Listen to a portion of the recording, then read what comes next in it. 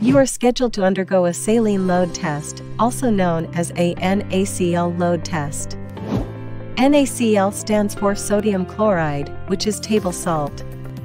The saline load test is used to detect abnormalities in the adrenal cortex. It is used to determine whether there is an overproduction of the hormone aldosterone. Elevated aldosterone production can lead to symptoms such as periodic weakness, high blood pressure, or low potassium levels.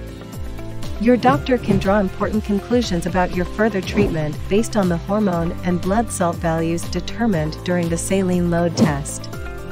This test should not be performed on patients with severe, uncontrolled hypertension, heart problems, or known severe heart or kidney failure.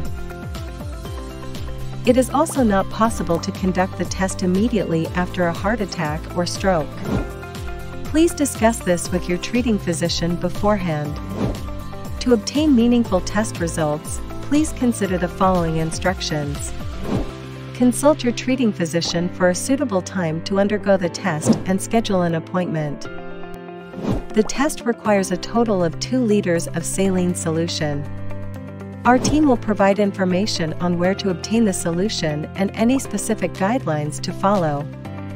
Certain medications, especially diuretics and antihypertensive drugs, may need to be discontinued or replaced with other medications up to 4 weeks before the test. Please discuss this with your treating physician in advance. Plan approximately 5 hours for the test on the day of the examination.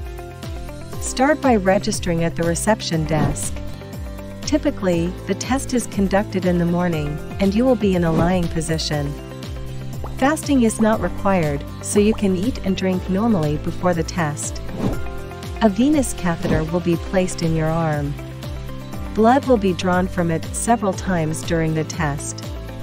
After the first blood sample, the saline solution will be administered slowly through an 4-drip over a 4-hour period.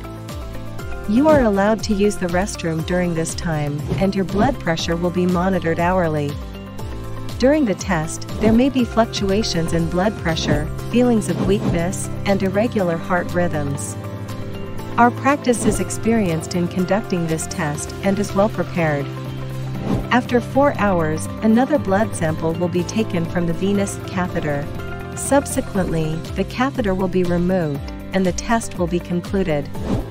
Please schedule a follow-up phone or in-person appointment at the reception desk to discuss the test results. Your ability to drive is not impaired after the test. You can now resume taking your medications, as discussed with your treating physician. During the final discussion of the test results, you will be informed about any necessary adjustments to your medication. We have reserved the test appointment specifically for you. If you have any questions, please contact us.